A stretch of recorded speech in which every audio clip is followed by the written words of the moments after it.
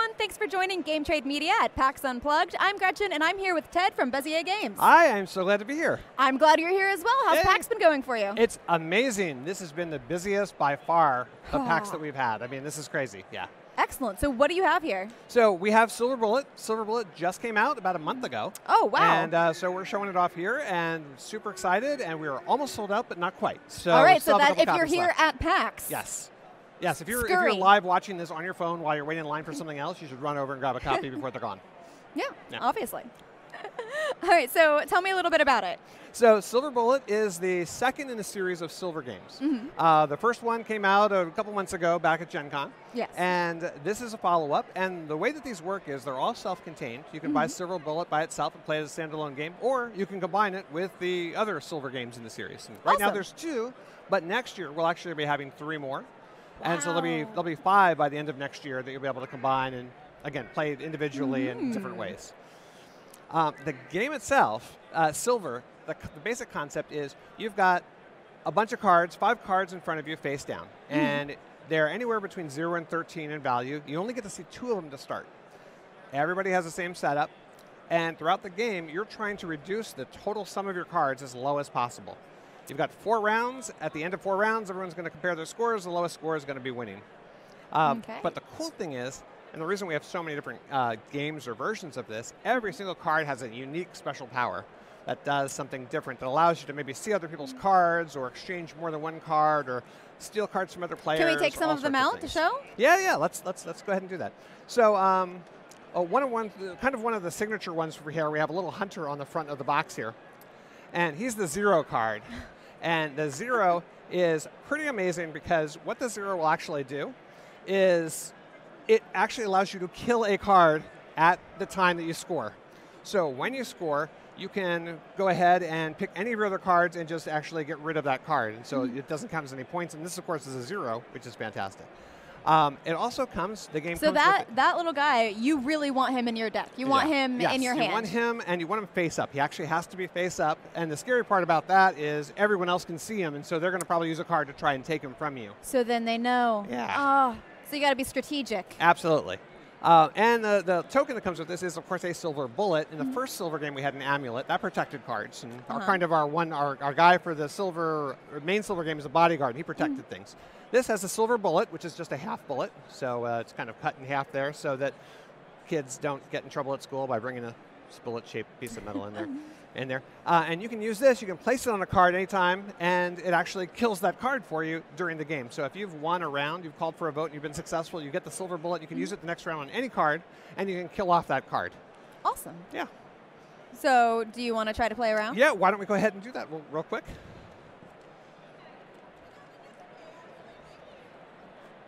All right, so we always deal out for, I'm going to do this real quick since the cards were in order. That's the best, most organized, truest dealing, shuffling method. I think so, and it also doesn't bend the cards. That's nice, too. If you have the room on the table, I highly recommend that. For Silver, you always deal out for 4 players, even if you're only playing with 2 or 3, but it does take up to 4. Okay. Everybody gets 5 cards, even the people who actually aren't playing, so we're just going to put those 10 cards off to the side, put this on our little supplied deck thing, and turn over the first card as a discard. Awesome. Then just take your 5 cards. Do not look at cards. Oh no, you looked at them. That's fine. You looked at the bottom one. I can swap them. It's fine. It's fine. It's good. You're not going to. You probably already don't remember what they were. Not really. No. Okay, that's fine. Put all 5 out in front of you like this, and then choose 2 to look at. Okay, choose 2 to look at. Maybe it'll be the one I already speak. Yeah. All right. So just 2. Okay. So on your turn, you can do one of 2 different things. You can either take a card from the deck or from the discard pile. And again, your goal is to have the sum as low as possible. So that 4 is a pretty good card since they go all the way up to 13. So that might be one card you want to take. I'll let you go first. Or you can take a card from here and look at it and decide if you want to keep that or maybe use its special power. All right. So I'm going to keep this one. All right. Must be a good card. All right. And then does that mean I need to discard? And then you can discard any other card. Just slide it in place and discard that other card that you want to get rid of. Let's see. I'm going to discard this one. All right. And flip it up. Okay. That's probably lower than a 10 then. Unless you hadn't seen that card. So it's possible that... Those were the 2 I looked at. Oh, okay. I'm strategizing. Okay, that's very good. It's all part of I'm trying to remember how I played this game last time. All right, so I've taken a card. I actually know I have a pair. So one of the cool things about silver is anytime you have 2, 3, or 4 of a kind, you can get rid of all those cards at one time if they match. Oh, wow. And so the 2 cards I looked at happened to match, so I was very fortunate dealing there, or questionable dealing, I suppose. But I now understand the true reasoning for that shuffling method. method. But now I replaced 2 cards with 1 card, so now hopefully my sum is reduced pretty significantly at that point. All right, so all right. So it is my turn, and let's see. I'll take another one. All right. So now is where it gets tricksy, because I haven't seen these cards yet, but I kind of want to keep this card. I'm gonna trust. I'm gonna do it. I'm gonna. Okay. Use your powers. Oh, that was not the powers. That was not the powers. Whatever they were on there. So it's sad. not my lucky day. No. So that's a good card. So I'm going to take that. That is a good card, yep. Anytime you take a card from the discard pile, it stays face up. So that's a bonus because I want this to be face up when it's time to score, because I'll kill off another card. And I'm also going to replace a card that I have not seen. Hopefully it's not another 0. Oh, it's a 2. Still not good for me. Good for you. Good for me. And so I am going to I'm going to take that one. And I'm going to get rid of this one. Ha! Much better. Yes. So the 2, all those low cards have special powers that activate when they're face up in your village. Like this one we said, if it's up at scoring, you get to kill off a card. The 2 lets you flip a card face up on your turn. So you can do that right now if you'd like to. All right, let's see. I don't know what this one is. Okay, good. So now you know that's a 5. You can also flip a card down if you want to. Now, sometimes you'll do that because maybe you have a 0 or another card that you don't want me to remember where it is, and you'll hide it that way. That's a reasonable thing to do. All right. That, get rid of that, have another 5. So sometimes it's good to take, even though it's a 5, it's not a low card, but you have a 5. So by taking that and getting rid of some other card, you'll have a pair of 5s, so you get down to 4 cards. I'm not saying you should do that, but that's an option. All right. It's not unreasonable. Let's see. I can't remember what that one was, but I think I'm going to go for that. I'm going to take this one. And then I just hold on to that, and the next turn you'll be able to get rid of it as a pair. Yeah, so I'm going to do that there. Okay. And it was another 5. It was a 5. Clearly you did not remember. No. All right. So I will take my turn. Let's see. I still haven't seen this card. It's a 1. Oh. So the 1 has a really neat special power. So remember before I said you can get rid of a pair if they match? Well, if you have a face-up 1, you can get rid of cards that are off by 1. So it kind of adds 1 to one of your cards. So if you had a 4 and a 5, you could get rid of those as a pair just because you have that in your village. That's a really cool power. Yeah, it's really nice. All right. I wish I still had it. Kind of sad. So now I can discard 2. Well, you're going to take that one first. Take that one first, yes. Or did you want this one, or do you want... No, I was going to take this one. Okay, all right, that's totally fine. I like the anticipation. I like the mystery. Okay. I like, all right. So do I play it up? It's face down if you took it from here. But you have this power so that you can flip it face up if you'd like to. I can. Let's see. Flip one of your cards over. You can use that every turn. You can turn a card face up with the priest power there. See. Oh, that's a good one. There we go. So the 4, when it's face up in your village, allows you to activate cards as you discard them. Ooh. So if a card has a special power, like with one of these symbols on it that you normally can just use from the deck, you can actually use it if you discard it. So that can be really handy to have in front of you. And I'm a little envious that you have those face up in front of you. All right, so this is one of my favorite cards, and it's a doubly special favorite card when you're the one who draws it. So the 12 has a special power that when you draw it, you can activate it, and what it does is it lets you give it to any other player. So here, have a 12. No! Yeah. Oh, okay. Now I understand why he looks like a little gremlin. Yeah. He's very happy. He has made werewolf cookies, it looks like.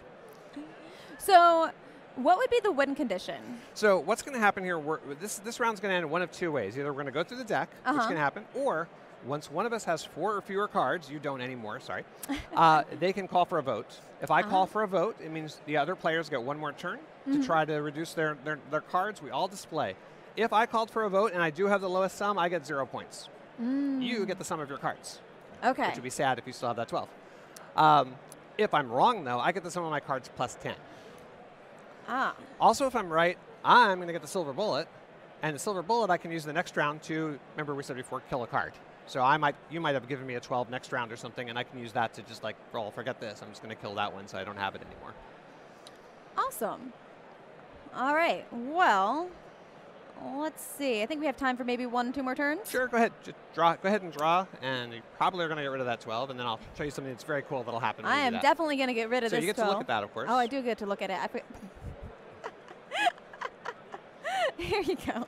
So, well, you're able to do that because the Mortician lets you use the ability of a card, which you're doing right there. So Yep. that's the cool thing. You have a little Mortician and a Gremlin. You're like, it doesn't matter. I'll just discard it, and it'll go to the other player automatically.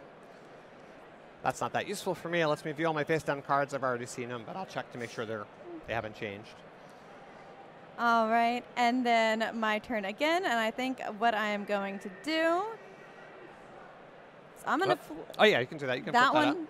I'm gonna give that Oh, to well, you need to take a card to discard it. Take a card. Yep. I'm going to give that to you And you're giving me again. another 12. Thank you. Yeah. That's working out just great for me. Yeah, I don't want that. Take them. And look at this. We've got the deck obviously stacked with gremlins. So we're going the wrong direction. We're just more. We've decided that instead of having the lowest count, we should have the most. We should have the most. All right, I'm good with that. Yeah. Yeah. Hostess with the mostest. Yeah. That's what we're doing. All right. So let's try one more time. Okay. So go ahead and draw something and see what happens. All right. I will draw once more. All right.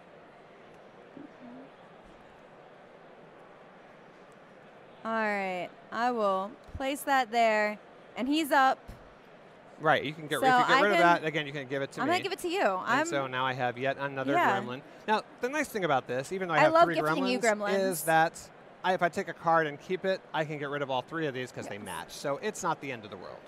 Still not happy about it, but it's not the end of the world. All right. So, and tell me a little bit about the art on the cards too. So this artist is amazing. We love this artist. He did the first silver and this one, and all the other ones. We have 3 other decks coming out next year, and he's done all that. We've seen a lot of that already, and it's so exciting. He's a Russian artist. He does the stuff. It looks like he's using like some sort of like Pixar 3D modeling software to do this, but he actually does it all by hand. That's amazing. And I know this in a couple of ways. I know, first of all, because I've seen the files that he gives me, but also he sketches stuff out first. So we actually have the original That's sketches, so cool. and then we see kind of as they get filled in with color. I want to see those. And yeah, it is really cool. We have a couple of them on our website. It's really neat to see the sketches, and then we give them some feedback and say, what about this, and can you do that with it? And then when they're finished, they look amazing. So speaking of your website, where can people go to get more information about this game and about you guys? Sure. So BezierGames.com. We have all the silver stuff is there. On Facebook, we've got a special silver card game group people can join with lots of people contributing lots of tips and tricks and their stories about horrible things they did to their friends and nice things they've done to their friends, I suppose, too. Giving Mostly them all horrible gremlins, things. of course. Yeah. And when you said you have games still here at PAX. Yes, yeah. We are in 2733, I believe, is our booth number. So all the way. Excellent. So you can go there to get these games, and then you have more coming out when? We'll have more. We have 3 more of silver games coming out next year. So we're going to have one in the springtime, another one at Gen Con, and another one at Essen next year. So we'll have 5 of them that you'll be able to mix and match and do all sorts of cool stuff with them. Awesome. Well, thank you so much for stopping by. Thank you. For playing a few rounds of this game with me and letting me give you as many gremlins as I possibly could. Yeah, that was unpleasant. Thanks. And we'll see you at your friendly local game store.